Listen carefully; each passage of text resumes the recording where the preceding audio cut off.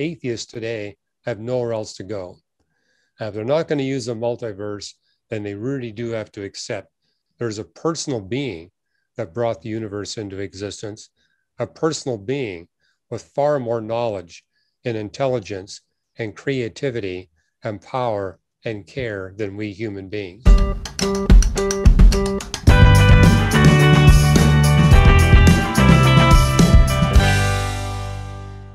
Hey guys, welcome to the Becket Cook Show. Today I have a very special guest. He is an astronomer and a believer. His name is Hugh Ross, and I'm excited to have him on the show because we're going to talk about science and kind of in God and how the two go together.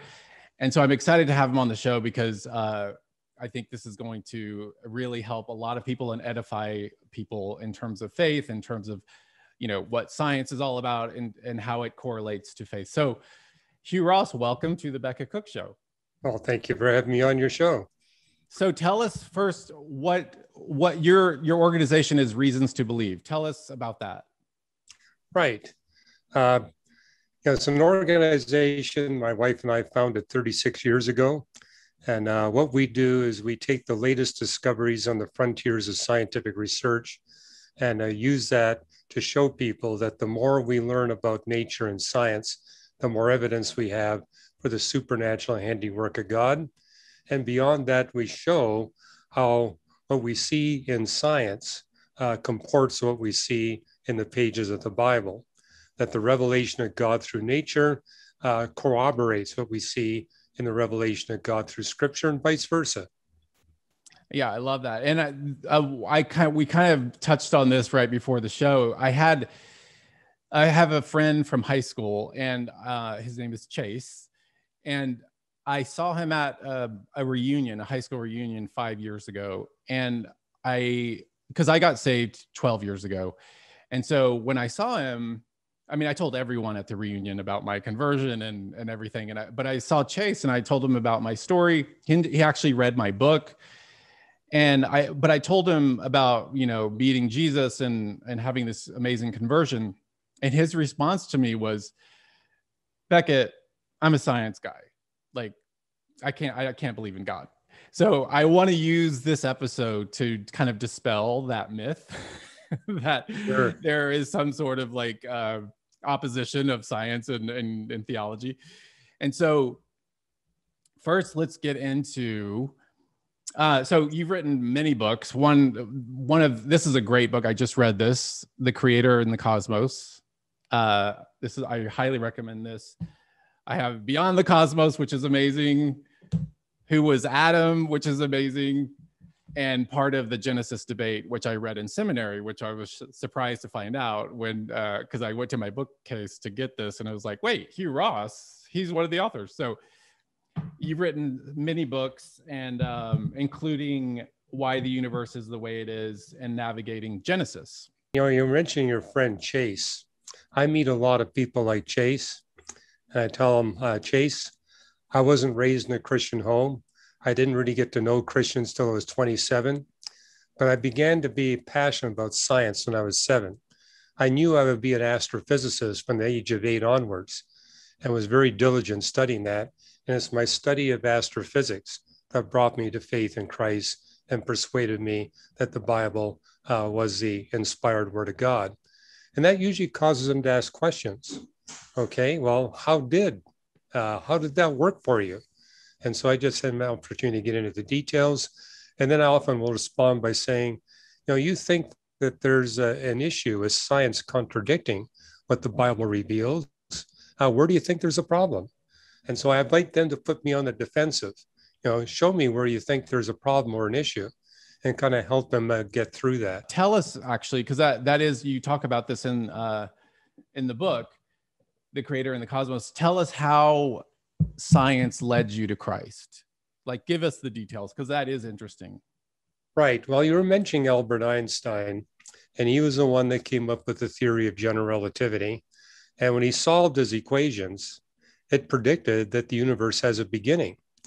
And that kind of went against the grain of astronomers at that time.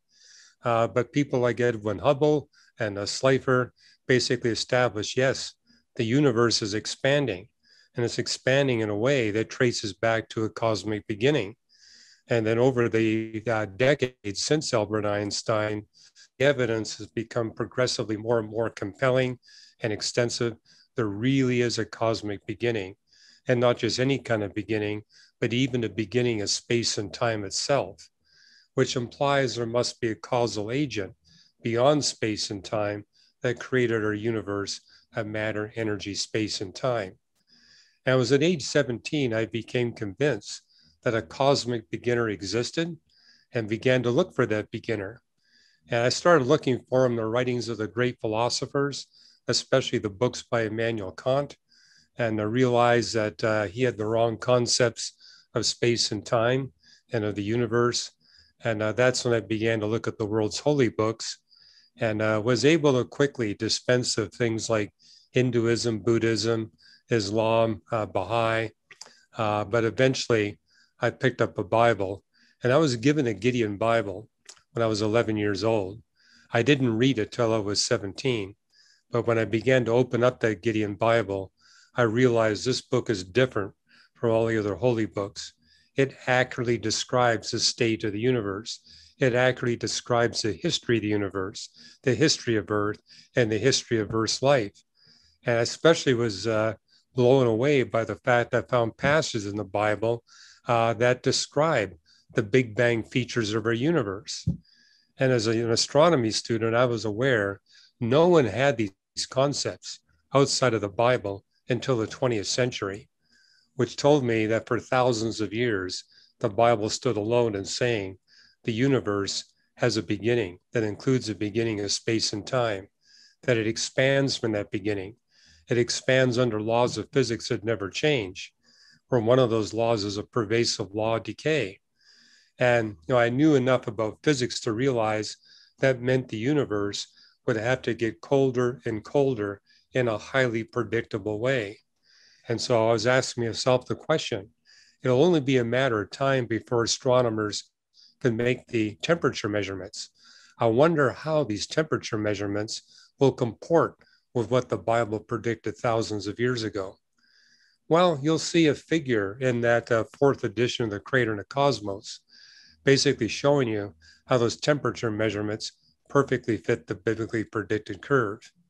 And so it was seeing that scientific predictive power in the Bible and the fact that the Bible never made a provable scientific error that persuaded me this book must come from the being that created the universe. Well, what are a couple, just one or two examples of that from the Bible that predicted what well, you're the saying? ones I talked about, the expanding universe, nobody had a clue about that scientifically until the 20th century. But I was particularly impressed with the first page of the Bible. I mean, that's the Genesis 1 creation account, and it describes 10 events of creation. And I recognize at age 17, each one is scientifically accurately stated, and they're all in the correct chronological order. And I actually even calculated the probability that someone without divine inspiration writing 3,400 years ago could come up with that by chance. And at age 17, I calculated that probability was more remote than one chance in 10 to the 80th power. And so that impressed me and motivated me to continue reading through the Bible. And as I continued to read through the Bible, I found over 100 places where it had accurately predicted future scientific discoveries. And I spent 18 months looking for a scientific error. I couldn't find a single scientific error in the Bible. Now, to be honest, I did find passages in the Bible I didn't understand, but I couldn't uncover a single provable scientific error. Whereas when I went through, say, the Hindu Vedas, I was able to find dozens of them in a matter of just a day or two. And likewise with all the other world's holy books. So the Bible to me stood alone. It also stood alone and it described God in ways that can't be visualized by human beings. Whereas in all these other holy books, God was described in a way that can be viewed by people that are constrained to the dimensions of length, width, height, and time.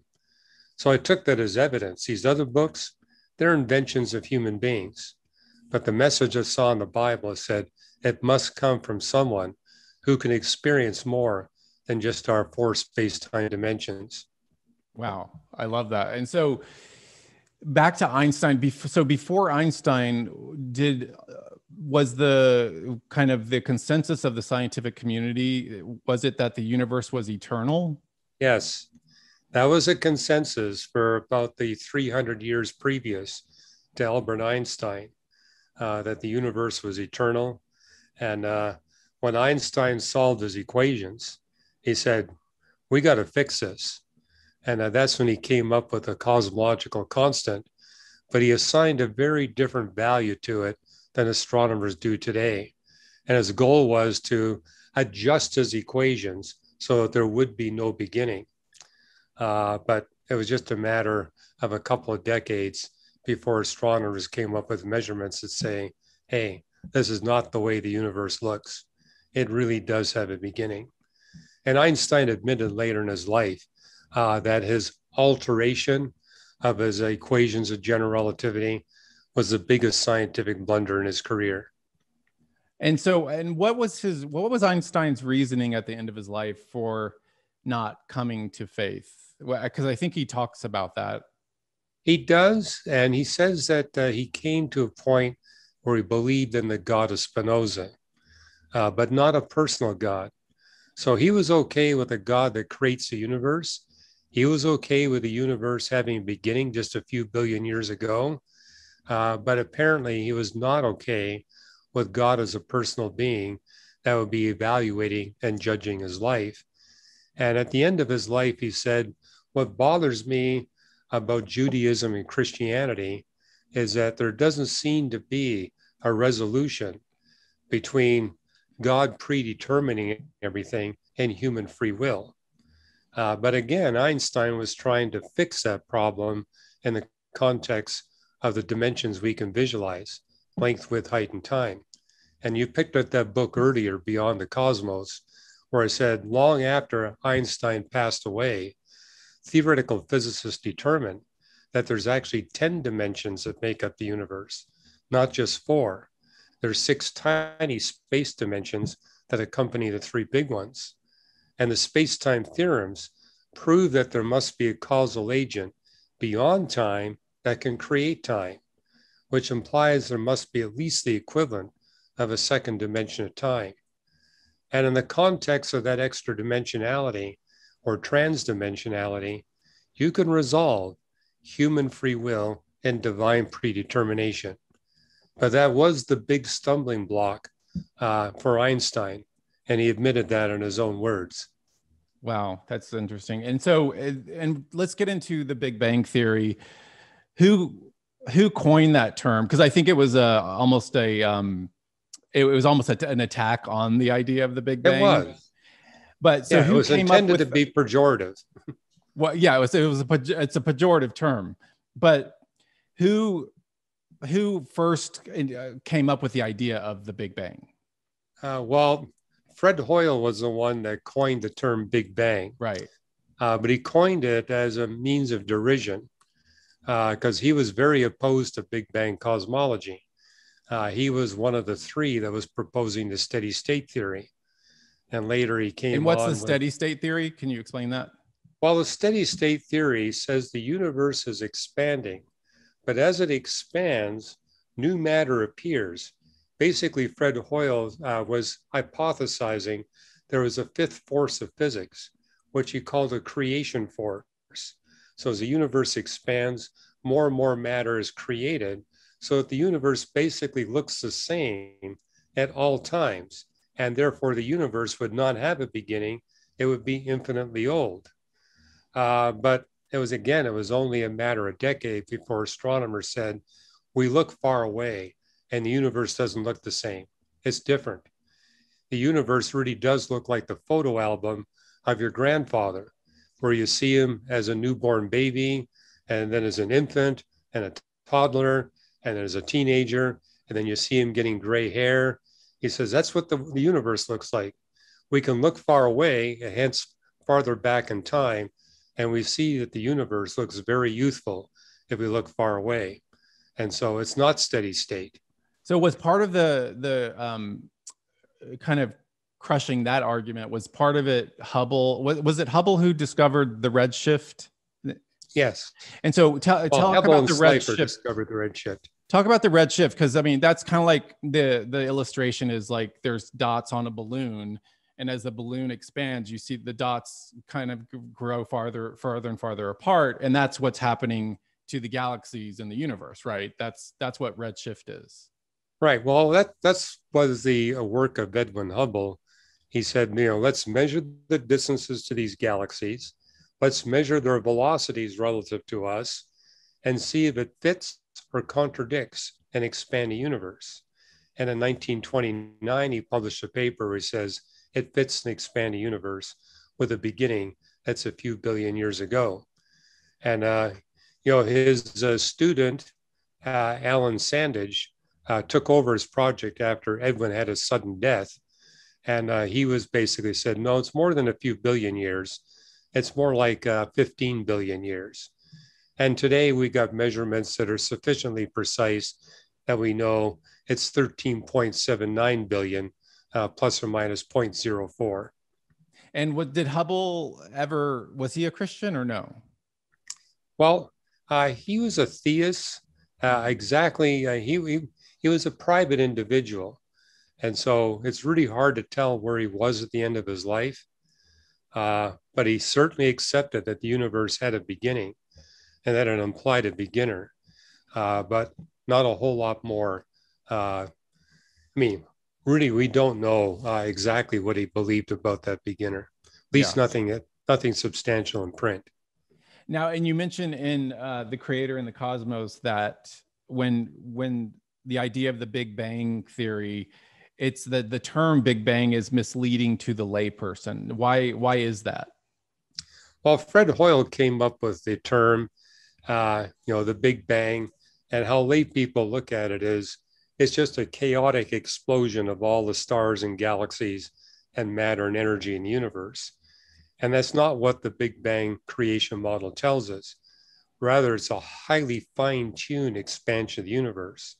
And so unlike a grenade exploding, all the matter and energy of the universe is constrained to the three-dimensional surface of the four-dimensional expanding universe. And the surface is highly fine-tuned. All the matter and energy on the surface is expanding at the same rate to within a precision of 56 places of the decimal. So it's the most highly fine-tuned expansion phenomena we can observe in all of physical reality. So nothing chaotic about it at all. Yeah, because it does. Big Bang sounds like chaos. So, and you talk about there's three fundamentals of the Big Bang that are taught in the Bible. Can you expound on that? Yeah, well, one is that the universe has a beginning of matter, energy, space, and time.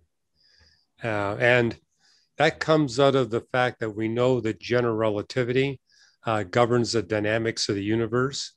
And it was in the 1970s that astronomers and physicists came up with the first of the space-time theorems, which tells us it's not just a beginning of matter and energy, it's a beginning of space and time itself. So that's one biblical statement. A second biblical statement is that the universe expands from that cosmic beginning. And there's 11 places in the Bible where 6 different Bible authors speak about this cosmic expansion. Can you give an example of like what's a verse that kind of points to that? Well, there's 7 verses in the book of Isaiah, but they're not well translated into English. They're typically translated that God was stretching out the universe, stretching it out like one unfurls a tent to live in it. So you see passages like that. But the verb that's translated stretching out is the Hebrew verb natah, which means the expansion of what's being described. Mm-hmm. I wrote an article on, in fact, there's a whole chapter on this in the Creator and the Cosmos 4th edition, where I make the point that Hebrew verb natah shows up in all 3 Hebrew verb forms when you go through those 11 biblical texts, which means this is not figurative language. The Bible literally is speaking about a cosmic expansion. And I've been accused of reading that into the text from my perspective of a 21st century astronomer. But Maimonides, 850 years ago, a Jewish theologian, came to the exact same conclusion based on those biblical texts. So long before astronomers discovered the expanding universe, we got the Bible stating that. The third point would be the laws of physics that govern the universe do not change. Jeremiah 33, the laws that govern the heavens and the earth are fixed. And if you look at that whole chapter, God says to the Jews, you change your mind all the time, but I'm an immutable God. I'm a God that does not change. As proof, look at the laws that govern the heavens and the earth. As they don't change, I don't change. And then the book of Ecclesiastes and the book of Romans speaks about how God has subjected the entire universe to a pervasive law of decay. And that's entropy. Chapters. That would be entropy, right? Yeah. That's entropy. And the message of Ecclesiastes is everything in the universe is decaying. No matter where you go, no matter what time or place, everything is decaying. And when I get pushback on that from audiences, I just tell the audience, look at one another. We're all evidence of ongoing decay. So it's everywhere. Yes.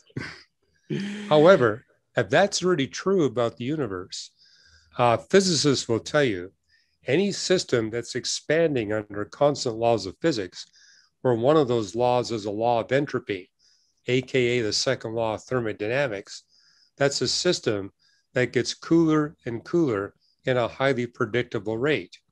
It's the principle of your automobile engine. As the piston chamber expands, it cools down and the gasoline stops burning. When you compress the chamber, if you got a diesel engine, you don't need a spark plug because the piston chamber compresses to such a degree that that compression by itself ignites the gasoline. And so that's happening to the universe. And today we have the telescopes to look far away, hence far back in time, and measure the radiation from the cosmic creation event. And based on the measured age of the universe, that cooling curve that we measure perfectly fits what the Bible predicted thousands of years ago. Yeah, and the Big Bang also supports the Kalam argument. Can you just tell us what the Kalam argument is? Well, that's and do you support? I mean, are you a proponent of the Kalam argument or not? Yeah, I'm definitely a proponent of the Kalam argument that the universe has a beginning. Then that implies there must be a cosmic beginner. The Kalam argument has come under attack because people say, well, okay, the universe has a cause, there must be a causer, but what about what's happening before that? And what I point out is that today the Kalam cosmological argument is strongly sustained by the space-time theorems, because the space-time theorems tell us there is not an infinite regress in time. Time itself was created. Time was created when the universe was created. So that implies that there indeed must be a causal agent outside of space and time that creates everything. So thanks to about 30 space-time theorems that have been published in the past 50 years, there's no escape on the Kalam argument. In fact, the most powerful of those space-time theorems, the Borde-Guth-Vilenkin theorem, Alexander Vilenkin, one of the three authors of that theorem, wrote a book a year afterwards and basically said, for cosmologists, there is no escape. They have to face the fact that the universe has a cosmic beginning and everything that it implies. And what he meant by that is there has to be some cause beyond space-time, matter, and energy that brought the universe into existence. Today, there is no escape. Yeah, and you mentioned the infinite regress of time, or what did you say? The infinite regress? Well, some philosophers have tried to refute the Kalam cosmological argument goes back to the 9th century AD. And some modern day philosophers have said, well, who's to say that there can't be an infinite regress, an infinite number of beginnings? But then While that would have to cross infinity, which is right. impossible, right? Well, It's nonsensical. yeah, it is, and physicists have referred to it as turtles all the way down. That there's a universe on top of a gigantic turtle. What's underneath that turtle? Another turtle. What's underneath that turtle? Another turtle. It's turtles all the way down. Well, the space-time theorems tell us there are no turtles. You got the universe, and you got a causal agent beyond space-time, matter, and energy. Yeah. And so what happened in 1992 that reinforced the Big Bang theory? It was with the Kobe satellite. What was that all about? Well, there were people like Fred Hoyle and others pushing back, saying, okay, if it's Big Bang, then how do you explain the galaxies and galaxy clusters? Because our measurements of the radiation from the cosmic creation event were basically saying the universe has the same temperature everywhere. If the universe has the same temperature everywhere, then that means you're not going to get structures like galaxies and galaxy clusters. And Big Bang proponents, pushed back and said, all we need are very tiny temperature fluctuations in the cosmic background radiation, the radiation left over from the cosmic creation event. And they actually calculated that the temperature variations they would need would be about 1 part in 100,000. Well, back in the 1980s, we didn't have instruments that sensitive. The Kobe satellite was the first time we had instruments sensitive enough to see those tiny temperature differences. And it came back with what the Big Bang model had predicted. And this was referred to in newspapers around the world as powerful proof that indeed we live in a Big Bang universe with a Big Bang creation event. Since that time, much better instruments have been put into space, the latest being the Planck satellite. And they've been able to make these temperature measurements to better than 1 part in a tenth of a millionth. And so now we have a very detailed picture of what that cosmic background radiation looks like. And when you look at the hot spots become future galaxies and galaxy clusters. And now we got very detailed maps of galaxies and galaxy clusters, thanks to the Sloan Digital Sky Survey. And it perfectly fits what we see in the radiation maps of the radiation left over from the cosmic creation event. So it's basically demonstrating every year that goes by, the case for Big Bang cosmology gets exponentially stronger. Well, that raises the question, then why do scientists still debate the Big Bang theory? Well, it's still being put to the test. And this is what physicists do. I mean, we're still testing general relativity. Even though it's been verified to 18 places of the decimal, there are physicists out there saying, well, this is remarkable, but let's see if we can push it to the 20th place of the decimal. And let's see if we can see some special wrinkle in general relativity that might have some significance for cosmology or particle physics. And they point out, for example, that's really what general relativity was. You go back 150 years ago, astronomers were able to explain all the observed features of the universe with Newtonian mechanics. But at the end of the 19th century, they said we can't explain the advance in the precession of Mercury's orbit. There's a few seconds discrepancy in the orbit of Mercury.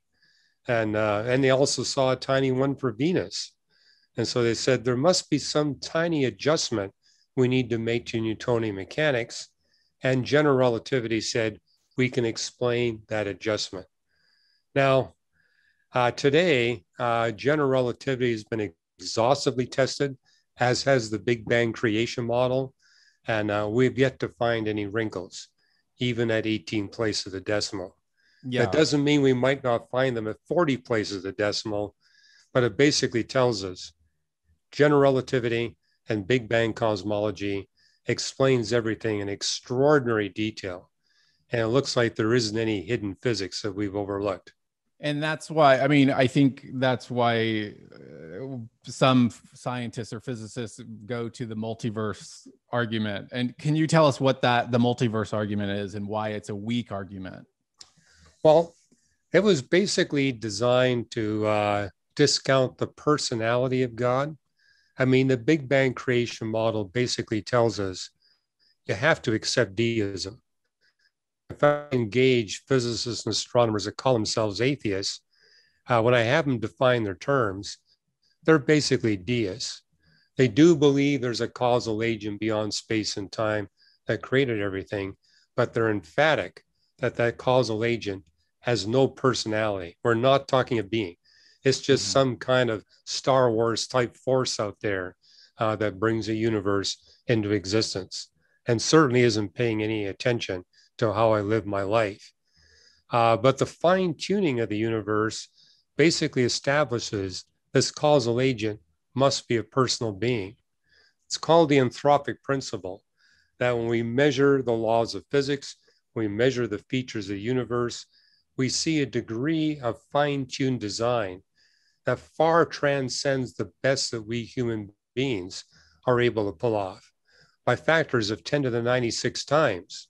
I know. I think the fine-tuning argument is probably the strongest argument for a creator.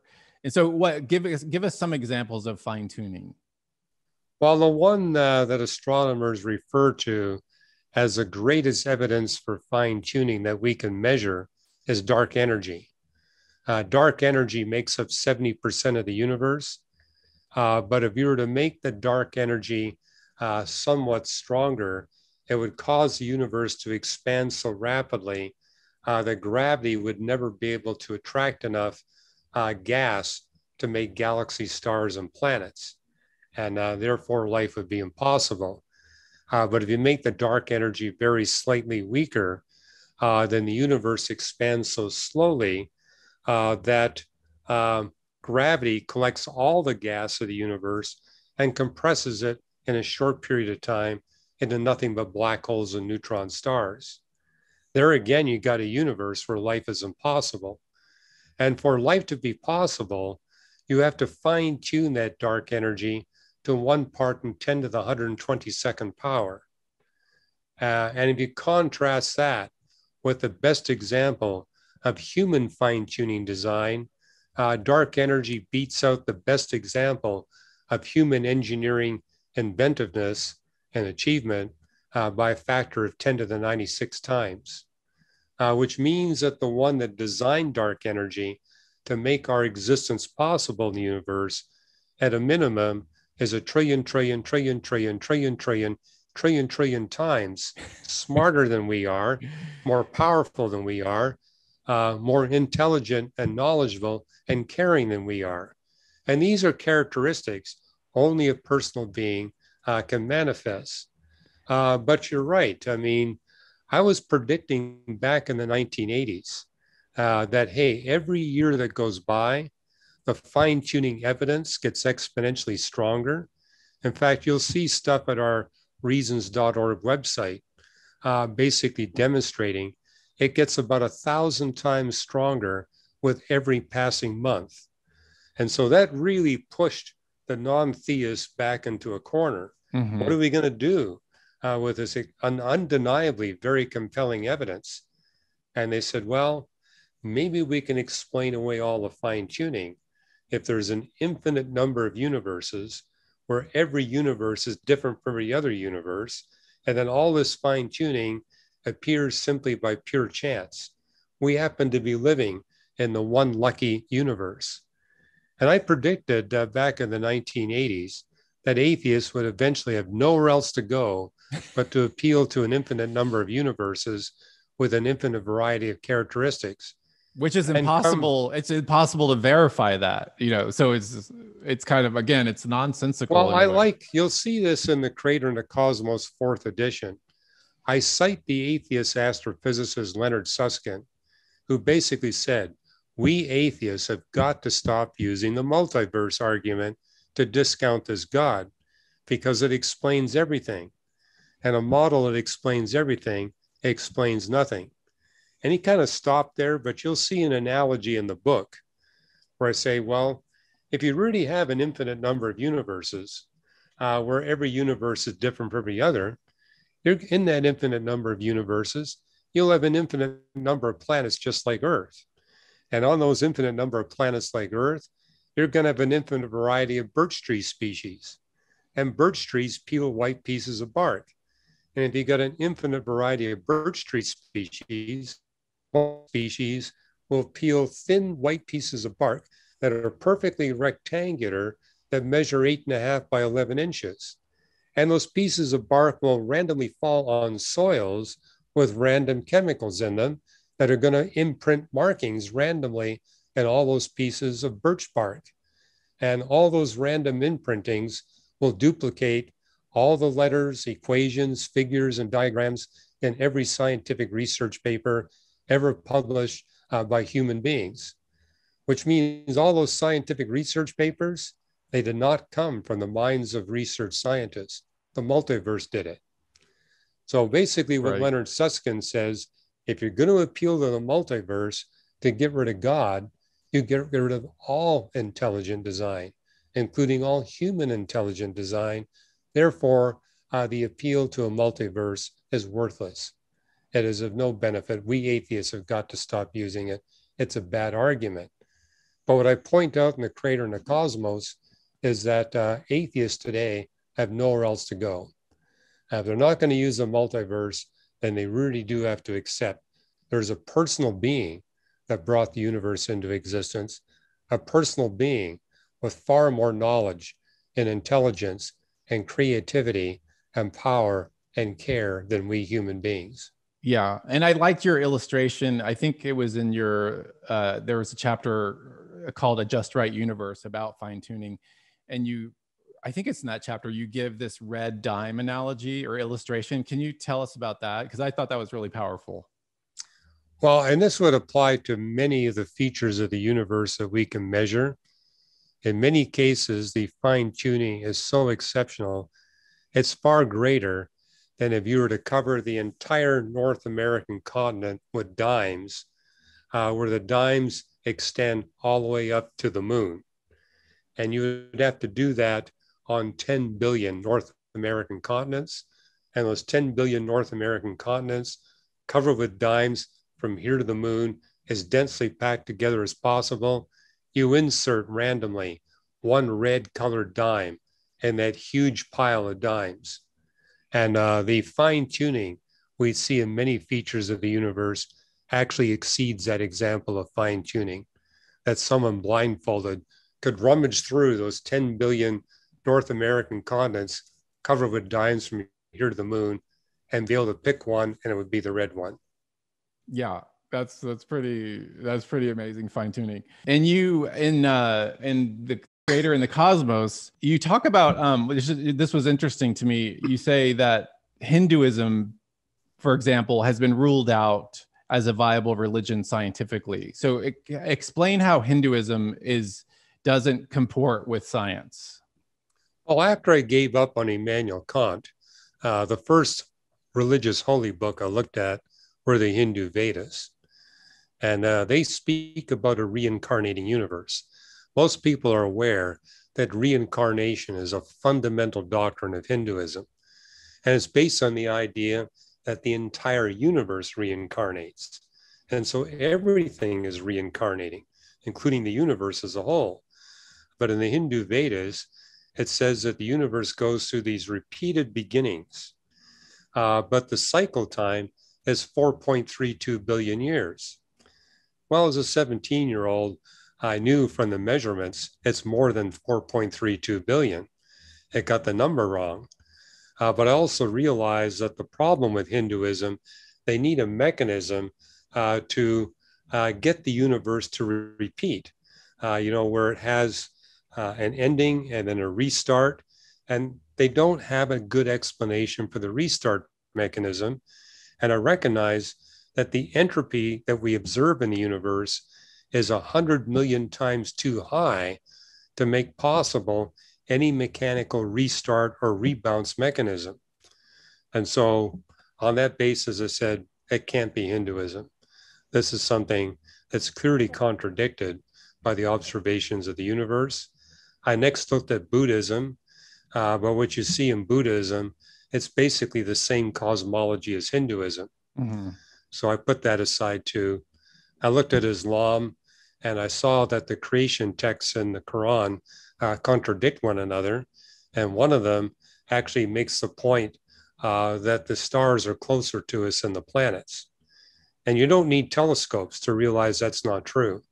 Even with the naked eye, you can discern that the planets are much closer to us than the stars. Yeah, and so let's turn to Stephen Hawking. Of course, I read A Brief History of Time when it came out in the '90s. What does Stephen Hawking get wrong in that book? Because it was a very popular book, and it was written in a popular level. But what does he get wrong about time, and what does he get wrong in that book? Well, he gets a lot of things right. He basically makes the point that, hey, he was one of the authors of the first of the space-time theorems, along with Roger Penrose. And he doesn't say this in A Brief History of Time, but when he was interviewed for Reader's Digest, he said, we proved that the universe was created. We proved that time was created. And so he was making statements based on his own research that comports beautifully with what the Bible states. But what he does say in A Brief History of Time is we can escape these implications of a beginning to time and a causal agent beyond time by hypothesizing that the universe has imaginary time to complement real time. And, a lot of us have taken courses in what's called complex variables. It's a field of mathematics where we have imaginary numbers. And basically what Hawking was implying, if we can have two dimensions of time rather than a single dimension of time, then we're not stuck with a cosmic beginning. But if you read A Brief History of Time, he says quickly thereafter, of course, we realize the entire universe is constrained by a single dimension of time. So it was a just so story. And a lot of people don't recognize Hawking's honesty. He basically stated that it's a just so story. He says, hey, if we can hypothesize imaginary time, there's a way out. But of course, the real universe doesn't have those features. Yeah. And he basically was promoting a deistic interpretation in that book. Now, later, when he came out with he wrote a book with Mlodinow, the Caltech atheist physicist, The Grand Design. And in that book, it's clearly atheism that's being promoted, but I'm not sure that it correctly describes Hawking's philosophical views. It does describe Mlodinow's philosophy. No doubt Mlodinow is an atheist. But since they were co-authors, a lot of people have presumed Hawking must be an atheist. And it's possible he became one late in his life. But when he wrote A Brief History of Time, he was basically promoting deism. And to affirm that, I have a book on my bookshelf, and it's basically a book that came from a semester-long course that Stephen Hawking and Roger Penrose taught at Cambridge University. And what was fun about the course, it was a debate course. And so Hawking and Penrose would alternate lectures. And, Hawking was basically defending deism, and Penrose was defending theism. Neither one of them defended Christianity. But, Penrose has been on record. There's purpose behind the universe. There's some kind of person behind the universe. That's as far as he takes it. But the book is quite entertaining to read, highly technical. But there's this back and forth between Penrose and Hawking, a very friendly debate, but it offers really good insights from a theoretical physics perspective on looking at the universe from a deistic perspective, contrasted with a theistic perspective. And I can't remember did Hawking give a reason at the end of his life why he didn't come to faith? What was his stumbling block? Well, you'll see it in A Brief History of Time. It's towards the end of the book, where he basically says, my goal in life is to gain the mind of God. to know everything that God knows. And he says, I don't mean just know everything about the universe. I want to know about human free will. I want to know about God's predetermination. I literally want 100% of the mind of God. And he also wanted to be autonomous. His reaction to the Christian God is that this is a God that would be in judgment over him. And he says, in fact, a friend of mine, Don Page, he's a theoretical astrophysicist. I knew him when I was at Caltech, and he went on to become a postdoctoral research fellow with Stephen Hawking at Cambridge.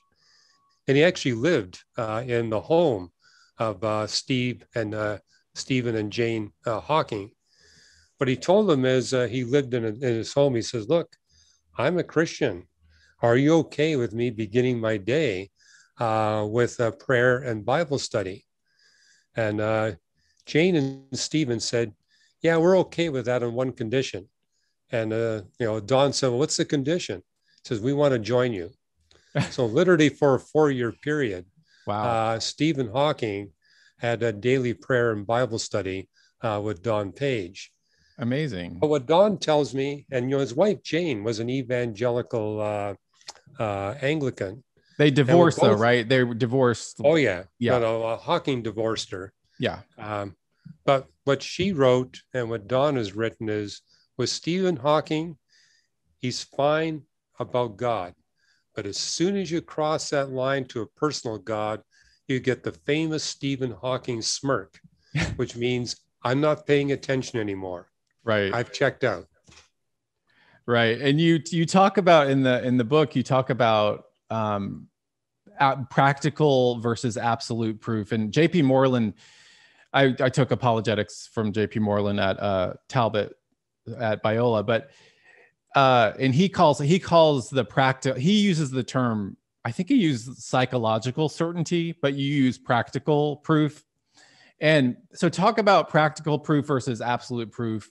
Now, they mean by absolute proof where there's zero possibility for any alternate explanation. And my response to that is, that's only possible if we know absolutely everything about the universe, but that'll never happen. We're constrained by the space-time dimensions of the universe, which means we can learn a lot, but we're not going to learn everything. But we can learn enough where the proof becomes practical. And an analogy I've used is, I've been married for 44 years, and I married my wife without absolute proof that she existed. I mean, it was a possibility. I've been fooled by a very sophisticated 3-dimensional hologram. But I did enough experiments and observations to realize there's an extremely high probability that she really does exist and really is a human being. And I had enough evidence that I was prepared to marry her.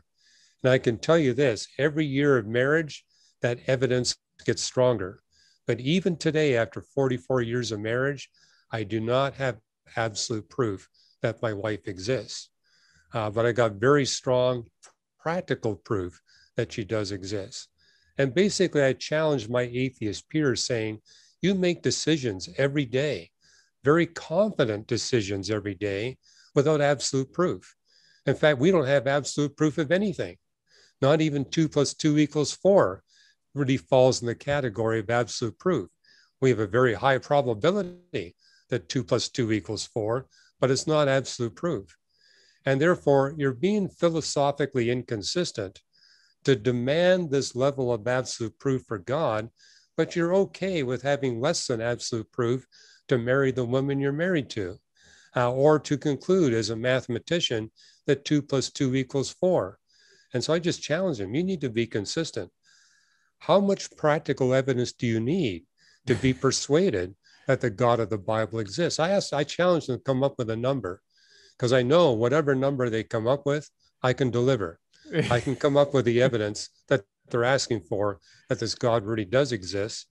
And often that gives me an opportunity to say, I think there's another reason why you're resisting giving your life to Jesus Christ as Creator, Lord, and Savior.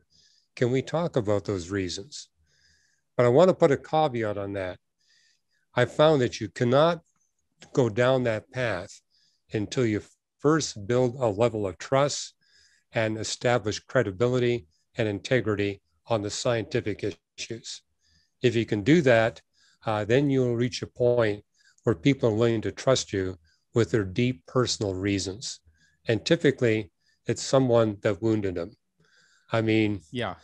An example that I think you'll see in the book is that I participated in a debate at Caltech in front of the International Skeptic Society. So I debated the particle physicist Victor Stenger in front of 750 atheists from all over the world. And after the debate was over, I engaged the atheists in the audience. And I said, I've seen a new piece of evidence for my Christian faith this weekend, right here at your conference. And of course, that got their attention. And I said, well, what do you mean? And I said, well, I was last on your program, but I attended all the lectures from these world-leading atheist scientists.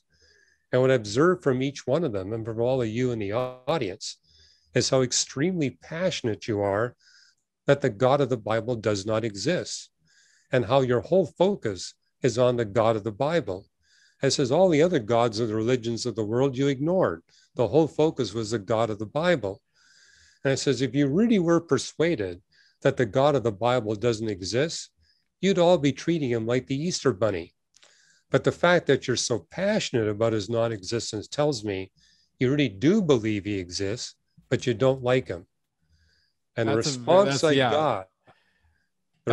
I got from people in the audience was, it's not that we hate the God of the Bible, it's that we despise his followers. And one after another, I got stories of how they've been wounded by people that claim to be followers of Jesus Christ. Wow. And there's a passage in the book of Matthew that says, if you will not forgive others, the God that you offended will not forgive you. Because what you're doing as a human being saying, this human wounded me more than we all have wounded Christ on the cross.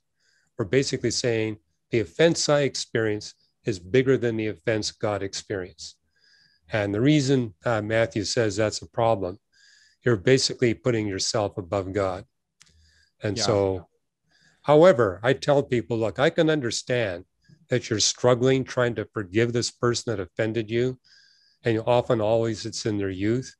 But I said, would you be willing to allow the God that you offended to a far greater degree to step by step give you the power to forgive this person? If they say yes to that, I got hope for them. But if they say, I'll never forgive that person till the day I die, then I said, well, I'm not sure that you'll ever be able to receive the offer of forgiveness and redemption from the one that created the universe. Wow, I love that. That's amazing. And do you agree with this assertion? Because this is J.P. Moreland talked about this, that there is empirical evidence of the existence of God in terms of, and he illustrated it this way. If you line up, let's say 100 born again Christians, like genuine Christians, if you line them up and ask them what happened to you, that each story will basically be the same. I was lost. Now I'm found. My life was a wreck, and now it's totally transformed. So, what do you think about that argument, as an empirical argument for the existence of God? Well, it's one empirical argument. I would add, though, you need to combine that with what I would say more concrete and persuasive arguments. Because I see the same thing in Islam and Hinduism. They'll line up a bunch of people. But I think what's interesting about J.P. Moreland's analogy there is you line up 100 Christians, you're going to get 100 different stories. But every one of those Christians has been transformed. You're going to get the down and outers. You're also going to get the up and outers. People whose lives were fantastic. Everything was going their way. And they too had a transformation where they realized, you know what, even though my life is so successful, there's something missing. And And I run into those kinds of people more often than I do the down and outers. It's the up and outers. Yeah. And I was so an up and outer. there you go. I was an up and outer. And so how does, this is the basically the last question, and then I'll just ask one more thing. But how does all of this get us from a transcendent creator to the God of the Bible? Very good question. I mean, one of my more popular talks I give when I'm speaking on university campuses or business firms, cosmic reasons to believe in Christ. And kind of where we began this interview. Okay, how do we establish deism? There must be a causal agent beyond space and time. Then how can we appeal to science to go from deism to theism, where there must be a personal God? And then how can we use science to show that this personal God must be a redeeming God? Because that's the distinction of the God of the Bible. It's not just a God that creates and creates us. It's a God that redeems us from the grip of sin and evil over our lives. And so what we've been doing at Reasons to Believe, and you'll see this in my latest books, and I got a book coming out in a few months called Design to the Core. And what I'm doing in Improbable Planet and Design to the Core, why the universe is the way it is say the strongest fine-tuning argument you get is when you put the design of the universe, the Earth and Earth's life in the context of what needs to happen in order for billions of humans or the equivalent of humans to be redeemed from sin and evil permanently while they retain their free will. And what I've been discovering is literally every component of the universe, Earth and Earth's life, and every event in the universe, Earth and Earth's life, plays some role in making possible the redemption of billions of human beings in a relatively short period of time. I mean, you get this much fine-tuning evidence of what you need to do to get bacteria. You get way more fine-tuning evidence if you want bacteria to stick around for 3 billion years. And you need that to chemically transform a planet so plants and animals become possible. But the level of fine-tuning for plants and animals is exponentially greater than what you need to get bacteria for 3 billion years. And then to get humans living, not just plants and animals, but humans, the exponential evidence goes up far greater than it does for plants and animals. But the greatest increase in fine-tuning evidence is not just for human beings, but for billions of humans to be redeemed from their sin and evil.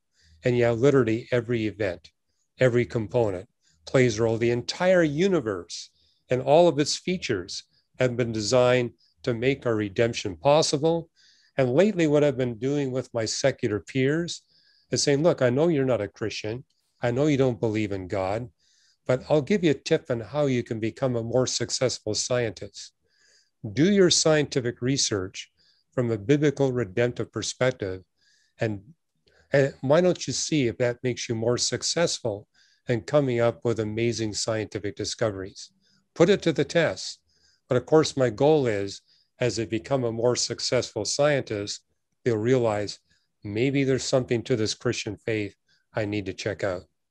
Yeah, and that's what happened to me. I mean, I was so kind of frustrated my whole kind of adult life, and nothing really, there was no sort of paradigm or theory of the universe or theory of life that really made sense. And then once I was transformed by the gospel and I read the Bible, it's like every single word, it just all made sense. It just made sense. Everything was like, oh, I finally could relax. I finally could breathe because I was like, this is perfectly, like, it just makes perfect sense. Every single thing in this book is amazing. So, well, I had the same experience. It wasn't just all this scientific accuracy and predictive power I saw in the Bible. The moral message of the Bible had an amazing elegance and beauty to it. It was so elegant and beautiful. yes. I said, I want to do everything I can to live up to this moral standard. And for a year and a half, I tried to do that and realized I don't have the resources to pull that off. But as I read the Bible, God said, look, This book was written basically to make that point. No one can live up to the standard that I demand, but I'm here to give you what you can't do for yourself. And I said, that's just too good of an offer to turn down. Well, I love that. We'll leave it at that. And I hope, Chase, if you're watching, I hope this helps you. And Dr. Hugh Ross, thank you so much for being on the show. I really appreciate it. You're very welcome. And people can get free chapters of my books, reasons.org/Ross.